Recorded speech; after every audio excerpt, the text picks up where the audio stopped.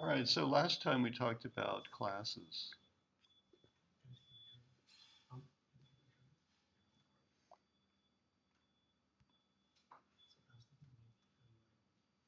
There's the link to the recorded lecture. You have this classes assignment to do. And so at this point, there's, we're like, no new material is needed. It's just review. So I'm just gonna take your suggestions what to do here. What do you need to do? Number one on the class assignment. Number one on classes. It's the rectangle class, right? Let's take a look at this. Provide an implementation of a rectangle class. I'm just going to copy that. The class should be usable in the following program. Include this program in your submitted work.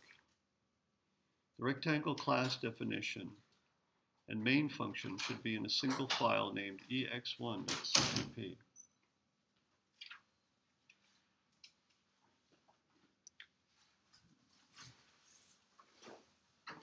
All right, so let's take a look at that.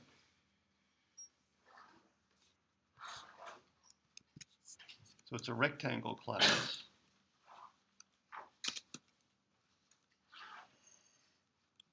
And we're going to put something in here. These are the member variables. And we'll need a constructor. And the constructor will take arguments. And then we'll have some functions, whatever they are.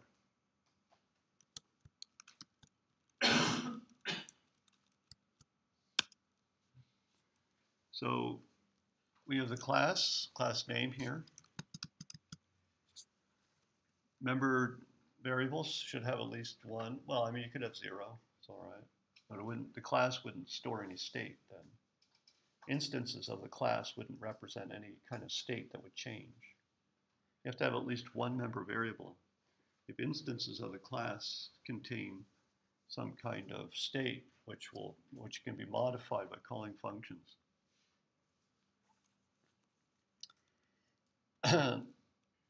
There is a default constructor that gets created for classes if you don't define your own. If you define any constructor, then the default constructor is not generated. And the class name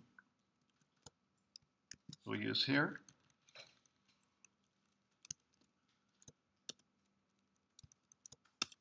That's actually sufficient. This will generate a default constructor. It has no data in it. The compiler will accept that. Oh, and this is inside beanjar.h. What I want to do is put that in main.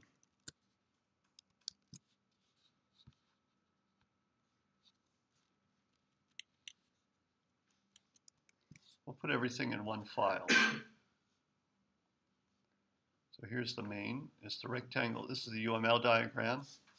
It's not always needed, but we'll do it this time. And we're going to create an instance of rectangle.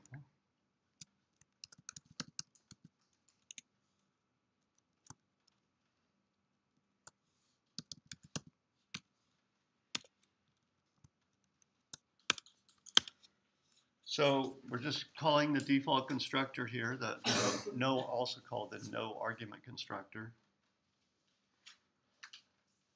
Let's just see if this works.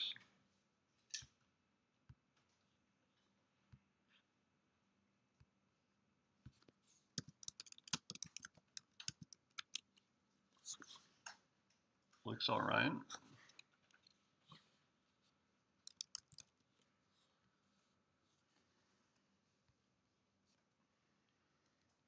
So the problem gives us some test code. Let's take a look at the test code.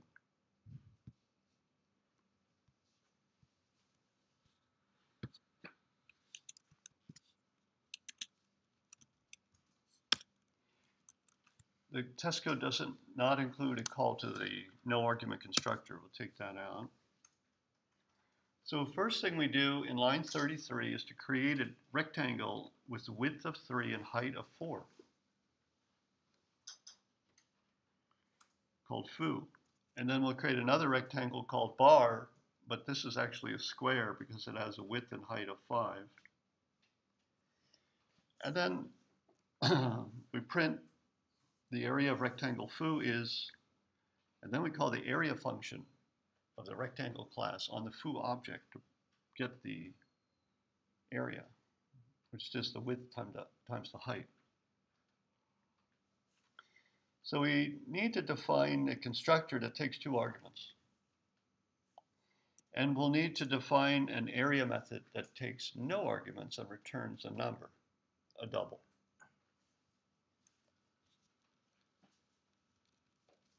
So maybe in the problem statement I should have done something like this, just to show that it's those should be floating point numbers. Because area calculations don't make much sense unless you have well, actually, 2 integer values you can get. You can also have area. So actually, this is not. You can work with integers. It's still okay. But I'll use double here. So the constructor rectangle takes a width and a height, and let's just initialize our member variable width and height. Whoops. Let's just initialize those member variables width and height to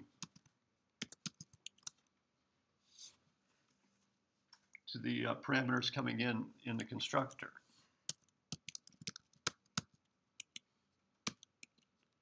We need to declare these. But the editor is really friendly today. It's just showing me the words I need. So you see how that works? We're using an initialization list here.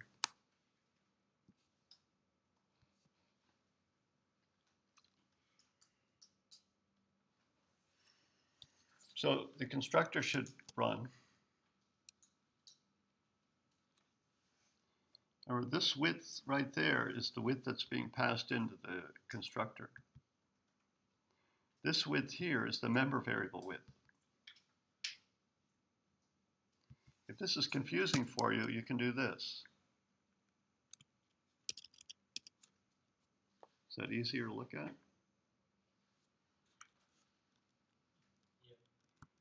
Yeah, it is for you now, but later you'll probably like it the other way. You can do it like that.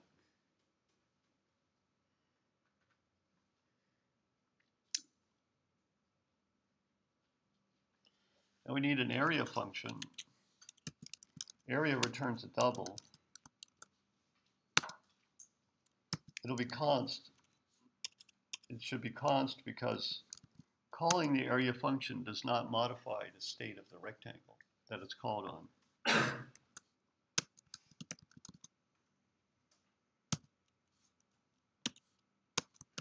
Just return the width times the height.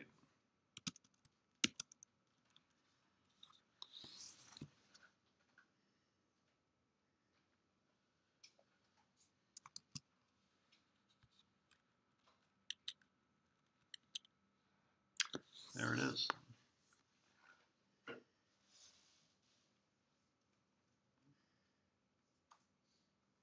So we're creating 2 instances of the rectangle class. One is called foo, the other is called bar. The class is like a pattern.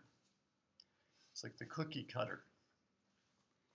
And the instances or the objects created out of the class, those are the cookies that are stamped out of the cookie cutter.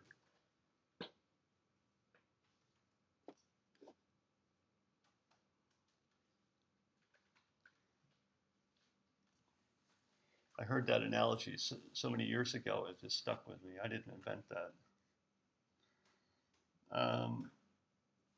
So Any questions? Lines 27 and 28 don't end with semicolons. Yeah, that's because we have braces here, so the compiler knows that's the end of a definition of something. If you put it there, it's okay, but it's not. It's almost never used. Just not necessary. These are functions. To another way to make this, rather than showing them in a single line, you can spread these out like that, see? Or you can take this function out of the class and define it out here. To define a function outside the class, we need to precede the function name with the class name, separated with colons. Now we have two implementations. The compiler will complain. It'll say something like,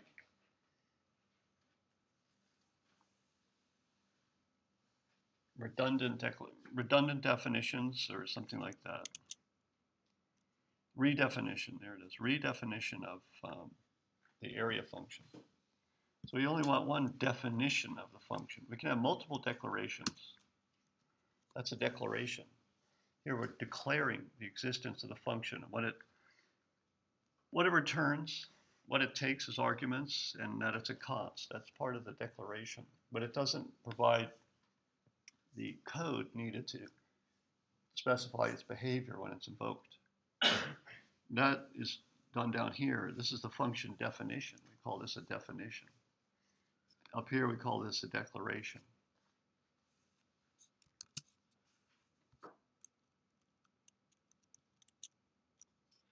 And we can do the same thing for the constructor.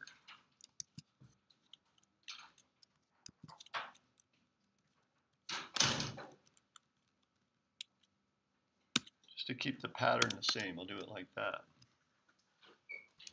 Once again, we're going to get redefinition. Redefinition error. Well, not quite.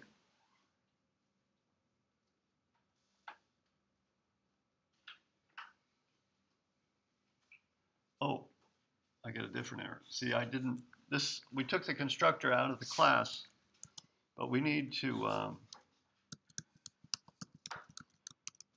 tell the compiler that this function that we're defining, this constructor function, is a member of the rectangle class.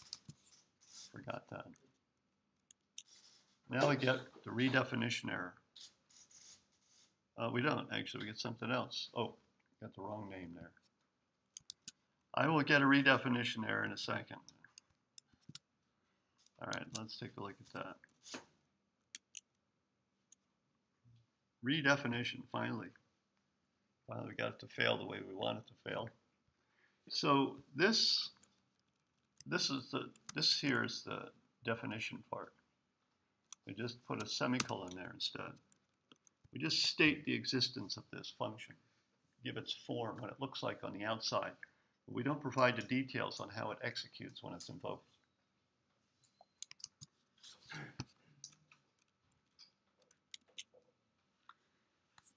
Okay, so my understanding is that so the numbers, they go up there to rectangle and public, and it goes back, and then when it says double area, then it goes back down to the double area, and then it goes. Is that right? So, can you go ahead, ask me that one more time? Like, okay, so Just line numbers if you can. Okay, so when you run the program, it goes to main function 1819, and then it goes back up to Wait. When you run the main function, so you're saying execution enters here, right? Yeah, so it goes there. Then it does this. So this is a function. This is a function invocation. Line 44 is a function invocation. Which function runs here? So then it goes back up to 27, and then it jumps down to. No, no, no, no. It doesn't jump up to 27 and jump down to 35. That's not how to think about it. Okay. This code here is not, you can't just read it like that. This thing, all of this stuff kind of disappears.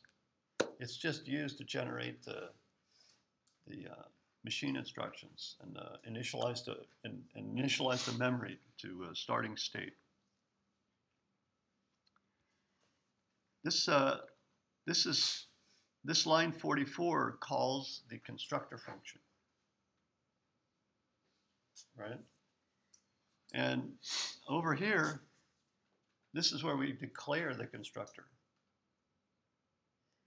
It's like you're going to like a convention or a dinner party or something, right? And everybody has names on the tables that you're sitting at, okay? And your name is on a table, right? But you're standing over here. You're not near the table, okay? And if someone wants to shake your hand, they're not going to go up to the declaration of you. They're not going to shake the hand of the label on the table. They're going to go to you, right? Right. So that's the difference here. This is just like the label on the table, line 27. It just declares the presence or existence of the function. But the actual function is defined down here. So maybe a better mental model, and this is just a model, and it's not exactly how things work, because it's just a way to think about it, is that execution jumps to line 38. You can think of it like that. Okay? And it does not jump to line 27. But it's not a bad idea. I mean, actually, what we need to do is form these mental models that we use to reason about the code and what's going to happen when we compile and hit run, right? And these mental models, just as I described my suggested mental model, it's not really what's happening. Because there is no line 38.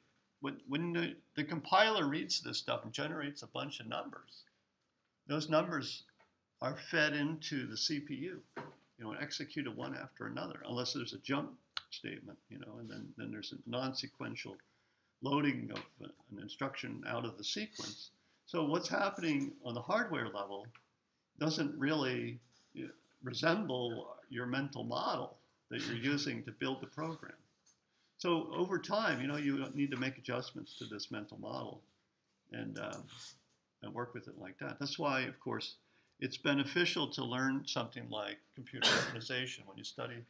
We have a course numbered 310.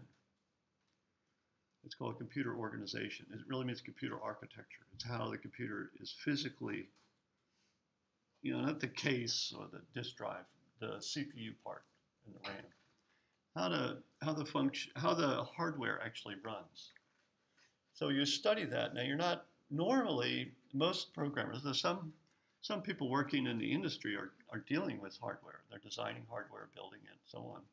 But most people in the industry are just using the hardware at a level higher than the hardware. But it benefits you to look at how the hardware runs and to look at the interface between hardware and software.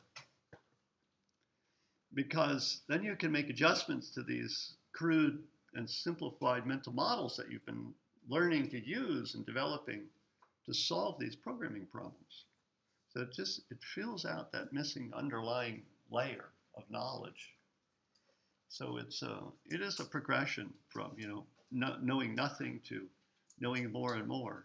And even me, at my age and background, I'm still adjusting my concepts all the time. I always make an adjustment. It's a very malleable thing, how we understand what we're doing here.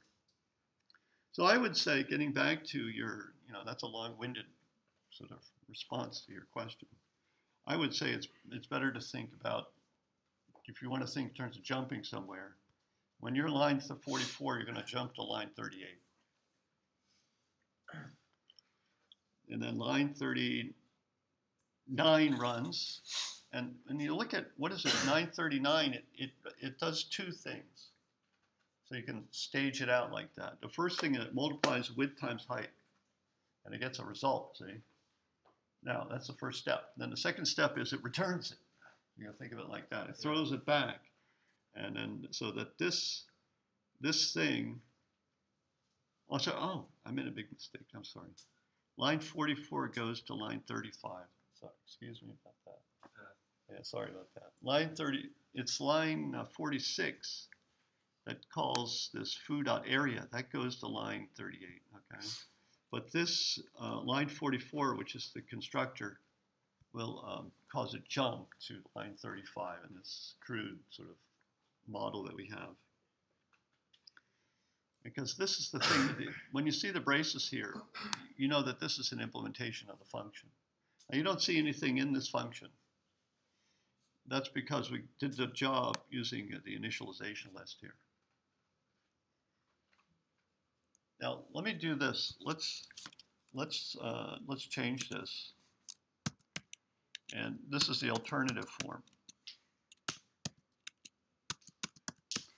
So that's another way to define the constructor. We don't need to use an initialization list. We can show those assignment operations in the body of the constructor function itself. And I want to say that there is a difference between the two. That this, I believe, once again, this is my mental model that I've refined, but I have not actually looked at a C++ compiler inside to see what it does. Okay, so I don't know. And but I think what it does here is it allocates the memory. Maybe it's equivalent, actually. It could be equivalent. It allocates memory to store a rectangle instance. So it needs memory to store the 8 bytes to store the width. It needs 8 bytes to store the height. And then it needs some pointer in there called a pointer to the V table. And I think that that's done here. It's been a while since I looked at this. So I think it needs another 8 bytes in there on a 32-bit machine. Sorry, on a 64-bit machine. It's going to need another 8 bytes. And so the total size of this rectangle instance will be about 24 bytes. Let's see if that's correct.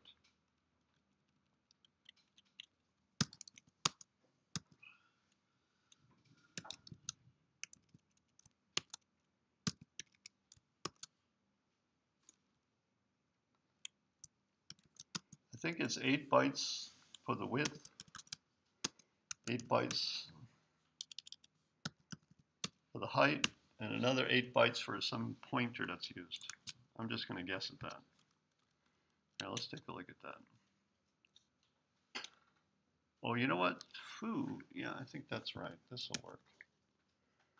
No, it's only 2. It's only 8 bytes. It's only 16 bytes. I'm wrong. So my mental model was wrong there. So 16 bytes. That's the size of foo. It's 8 bytes for width, 8 bytes for height. So look, we're creating 2 of these. So that's, you know, that's 32 bytes now we're taking up in RAM. Yeah. So, I'd previously been wondering why we repeated width and height. Like, why do we have 2 of them?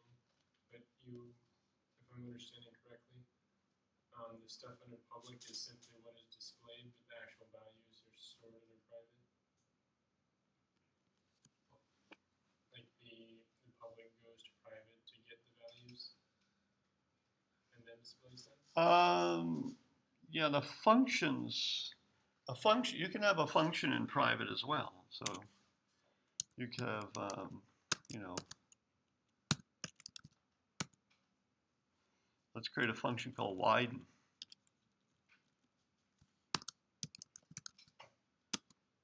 And this is the sort of multiplier.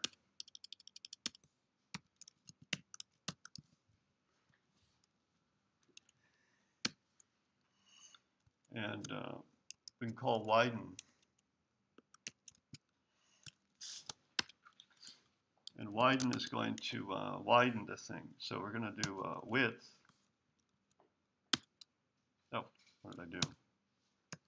width equals width times the multiplier.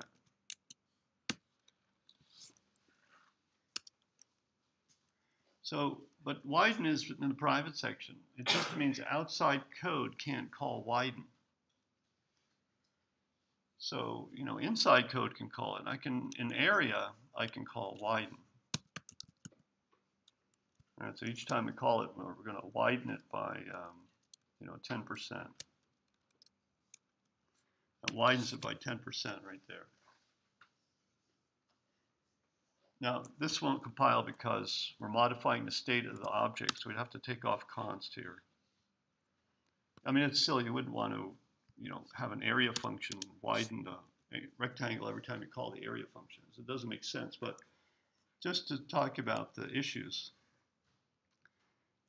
if you have a private member function, that means only other functions in the class can call it. Nobody else. Main can't call widen.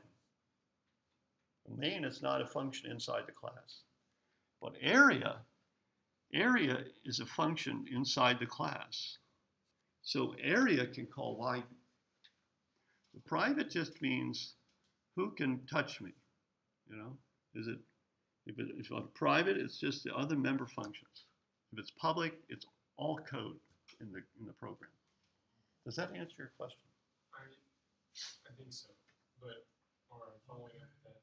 So is it possible to have nothing in private and everything in Yeah, public? absolutely, yeah. This is not required at all. This is perfectly valid right here. It's perfectly valid. Everything's public, sure. Okay.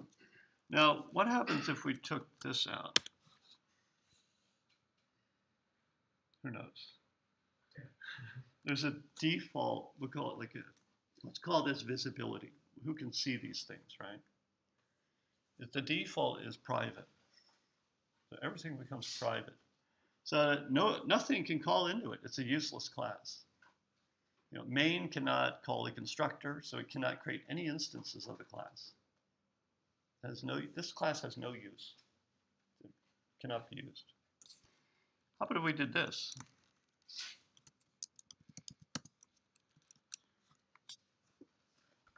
This is the same thing, except that everything is now public by default. So struct and a class are pretty much identical except for this one aspect, that when you declare a data type as a struct, the default visibility is public. And for class, it's private.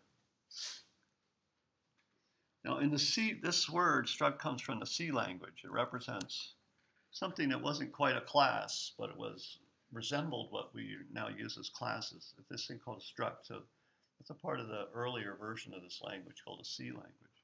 That's where it came from. But the struct of the C language has been changed to be the same as a class with default public visibility.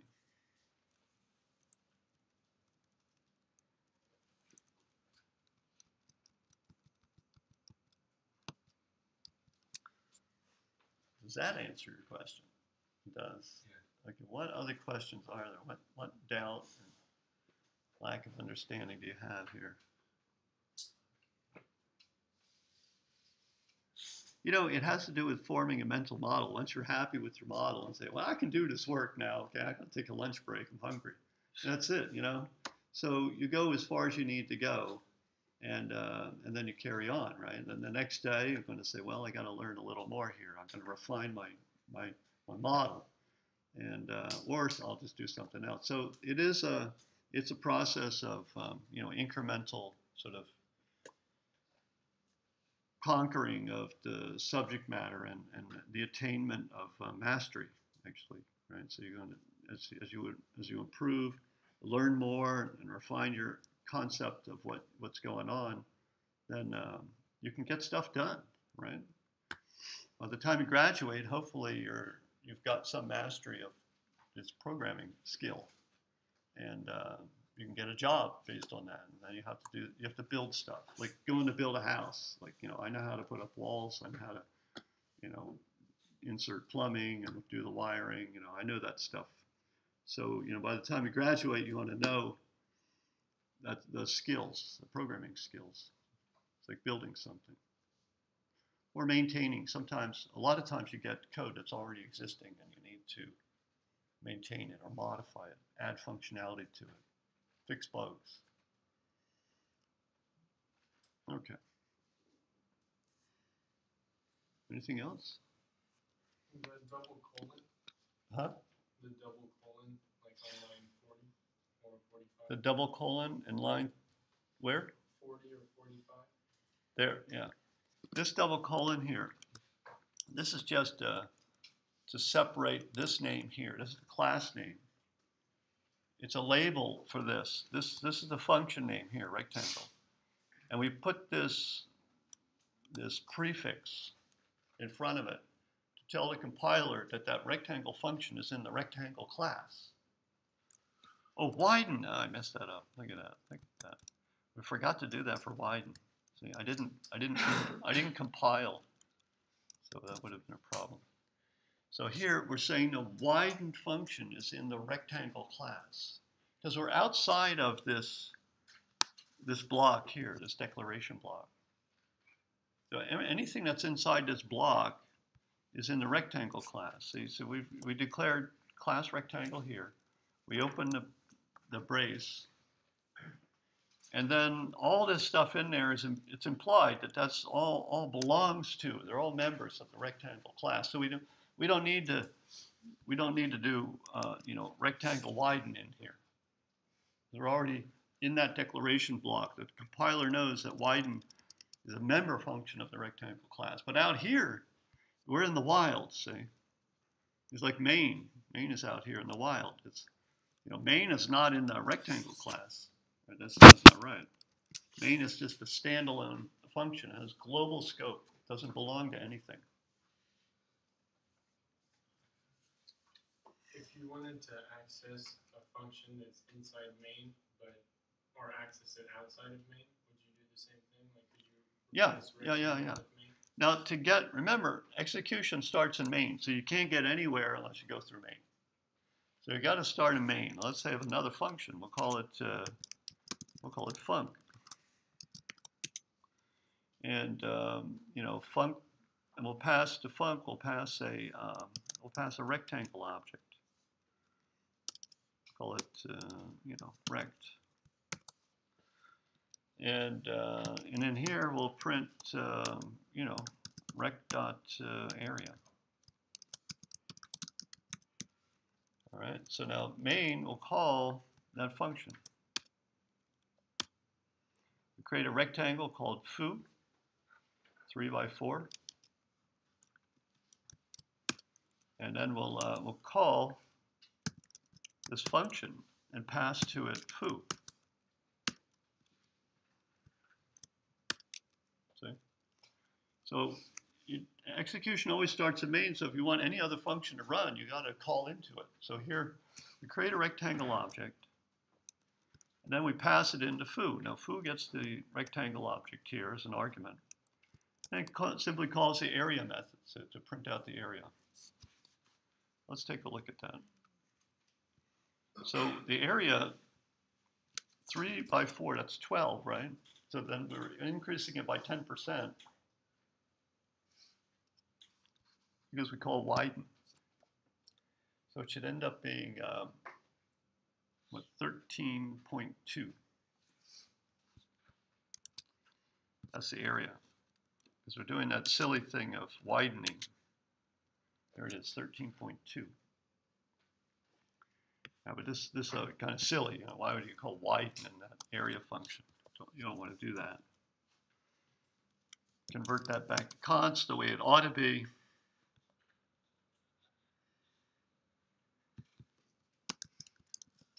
Now, if we want to call widen, we should do something, a little better. So we'll do this.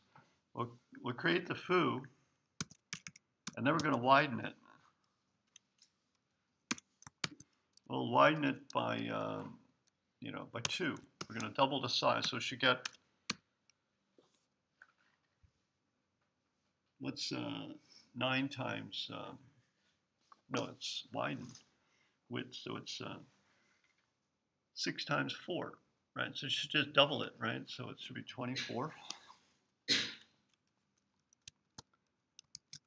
So we'll print the area, we'll widen, and then we'll print the area again. But something got wrong. It's private. Oh, widen is private. Look at that. Widen is private. So see, main can't call widen. Only functions inside of the rectangle class can call widen, because widen is private. Well, we got to fix that. If that's how we really want our code to run, then we got to take this out of here. I want to tell you that it's common that that functions are private. It's a common situation. There are cases when you want private functions, because maybe your member functions, your public functions, maybe they're getting so complicated that you need to pull out some. Maybe in your public functions you're performing some calculation across many public functions.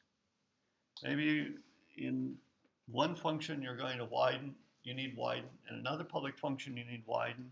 A third public function you need widen. But the outside code is never going to use widen. So that's an internal sort of concern. So you, rather than copying the widening code across all your public functions, your public functions are now calling the private widen function. And so we reorganize. We take out this duplicate code that's been copied across many different public functions, and we're moving it into a private function that we can then call from all the public functions. That's a common technique. So there's kind of a rule there when you're coding. There's a rule that you don't want to duplicate code. If you have 2 different functions and you have the same block of code doing the same thing, 2 different functions, that's called code duplication. So you take that common block of code out, you stick it in a function, and then you simply call that function. So now you've reduced the code duplication in your program. I don't want to illustrate that. It'll take too long to illustrate that, but just to let you know that this is the kind of thing that's called, it goes under the term refactoring. So reorganizing your code to remove code duplication, to make the code more readable, to give it better structure, make it more organized. Even though your code is running correctly, you're going to keep working on it because you want to make it more readable. That's called refactoring. You know, it's a very important activity when you're developing software. Is there anything else? Do you think we could do a searching sum? Or like one of the Yeah, because we're going to need to get ready for the final, right? So let's go back to searching. Which one you want to look at? Let's do the binary search. This one here? Yeah. Okay, this is the binary search. You want me to use vectors or do you want me to use arrays? Arrays. Arrays? Okay. Has it become easier with using vectors? No, Does it no, become something no, it's the same thing. Just whatever you need to, whatever you want to see. Because I might ask the problem in terms of vectors on the exam. Okay, so. Well, let's see it in terms of Vectors? Yeah. Okay. So in vectors, a vector contains its own size information. So we don't need this argument. That's one difference. All right. And then I'm going to call this a vector of int. I'm going to use v, it's just easier. Right? And by the way, we don't need to make a copy of the data coming in. So we just need a reference. And we're not going to modify the elements in V, so we can declare that as const. There's the vector version of that function. And then we have main. So let's create a vector here, vector of int. And I'll call this the test vector. I could call it V, but I'm going to give it a different name. And what did we do? We did something like this, right?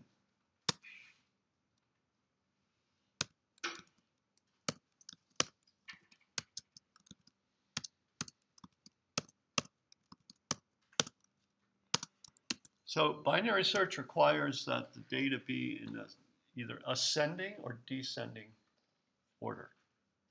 In other words, you can't do binary search if the values are out of order. So let's find. Oh, you want to do the one that returns bool, right, as opposed to int? Yeah. Okay. So this is tell me if k is in V or not. The other formulation of this problem is if you don't find k, return -1, otherwise return the position of k in V.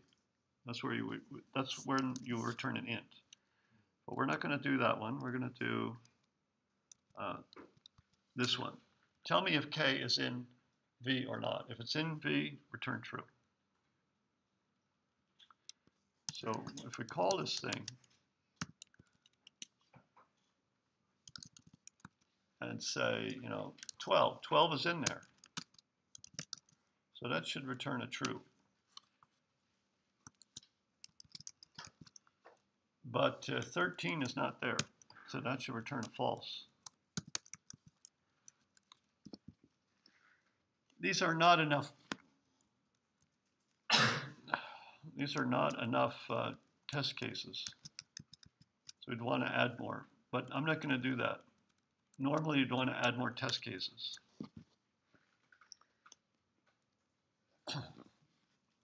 Let's look at binary search. So in binary search, we have to cut. We establish a range of values that we're concerned with. We're going to cut the range in half and look at the middle. Look at the cut point. So is the value less than that or greater than that? If it's less than that, we go into the first half. If it's greater than that, we'll look in the second half. So we're going to have a loop. So we have some loop here. It's going to repeat over and over again. So we're going to get this midpoint here. So M, I use M for middle, or midpoint. And we'll have a start and an end. So we have a start and an end index. And we take their average, that gives us the midpoint. The midpoint between two values is simply the average of those two values. Once we have the midpoint, we can then check, if is the value we're looking for less than the value at the midpoint. If it is, that means everything that's from the midpoint greater cannot have k. So we're going to take end and set it to the midpoint -1. We're going to bring the end down, the end index. Now let's look at the other direction. Well, let's suppose that k turned out to be bigger than the value at m. That means k is in the right-hand range, so the right side of the midpoint. So we're going to slide up the start index. We don't set s to m because we looked at m. We know that k is not at m because k is greater than v of m. So k is not at m. It must, the best we could do is it would be at m plus 1. I don't know if the best we could do is.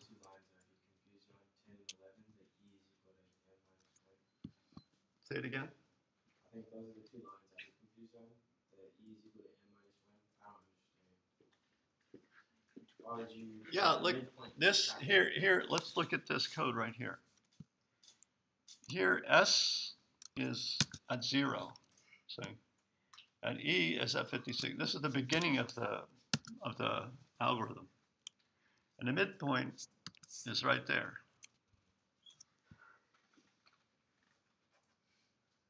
Now, so the value at M is 12, right? Now, if K is less than 12, I'm going to talk about line 11 now, okay? Line 11.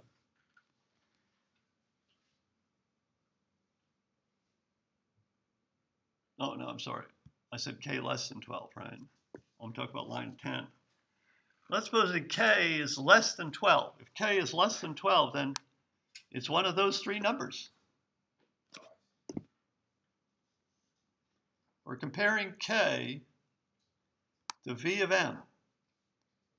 We're not comparing K to 12. I'm sorry, we're not comparing K to M. M is the index.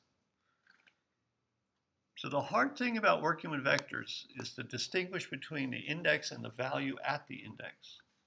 That's the key. You got to practice that distinction.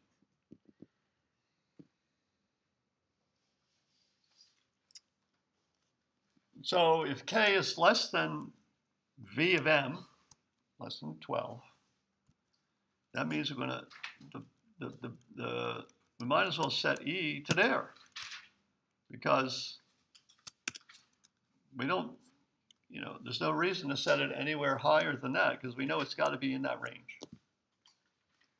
That's why we get the -1 part. We don't want to set E to this, because we already know K is not equal to 12. We need it's less than 12. So we're not going to set E to M. We're going to set E to M minus 1. I mean, we could be sloppy about it and set it to EM, all right? That works too. But it complicates the condition. This is a simple condition that works well with the way we have it written. So when S is less than or equal to E, we're going to keep going through this algorithm. By the way, let's finish this. Else K is V of M. So if K is neither less than V of M nor greater than V of M, it must be the case that K equals V of M. In that case, we found it. We got it. So we're going to return true right there. Exit the while loop, return from the function. We found it.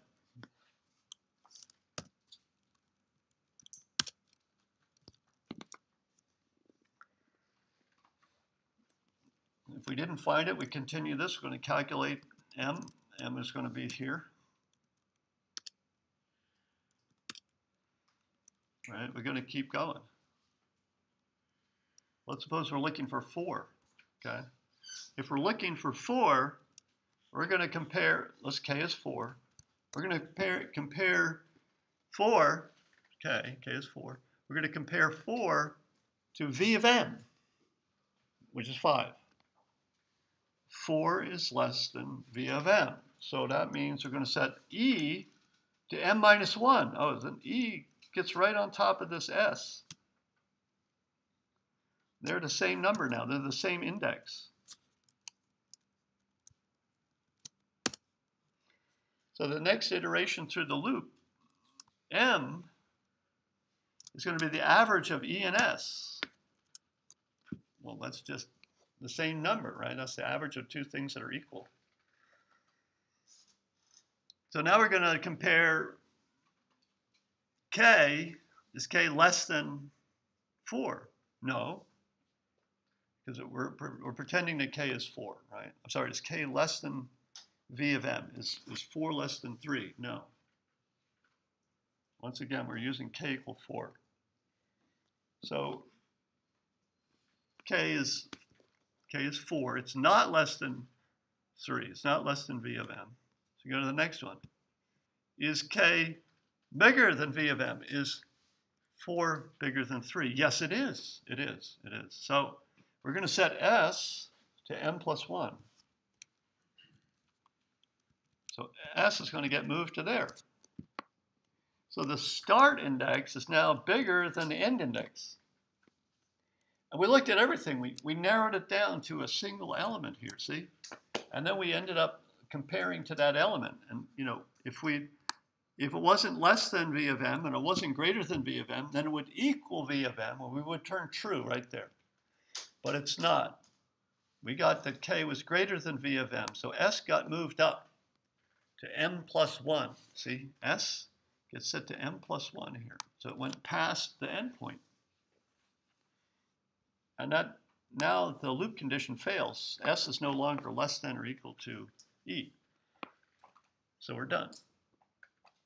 So, of course, we're going to exit the loop. We better turn false at that point. After exiting the loop, we didn't find it.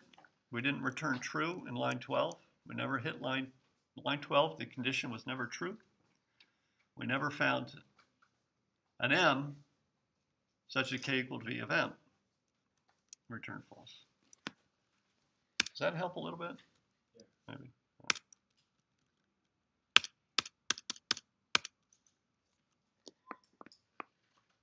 Anything else? Yeah. When is our final? Huh? When is our final for this? Yeah, when is the final? Does anyone know the final exam? It's Thursday, isn't it? I think it's Thursday.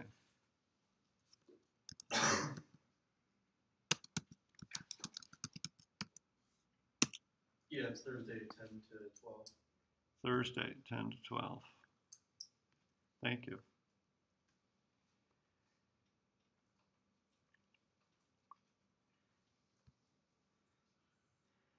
I'm always afraid. I don't mind doing this because I'm always afraid I'm going to get this time wrong. I've never, you know, gotten the wrong day for the final, so thank God. But we're here, right? This is how you read this. We meet. We're a Tuesday, Thursday, 10 o'clock class. So the final is going to be on Thursday. All right.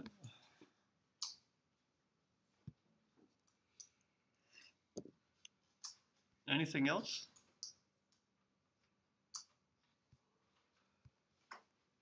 You know, one of the things I'm doing in my other class, so we lost some time, so I didn't get into that. How many more meetings do we have? 2? That's a lot, actually. We have a lot. There's like no questions. We have 2 more meetings. So I actually could have included that other material, but it's too late. You know, I won't do that. I won't do that. But it was on application development. And if you're interested, if you really want to get into this, you might want to check out my lectures on that. So down here, this is where I started the application development presentation. And I talk about this code on GitHub that I posted.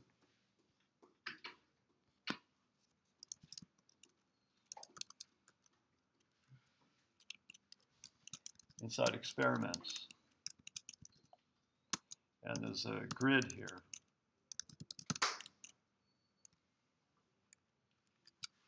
So in here, there's just the beginning of some kind of a game.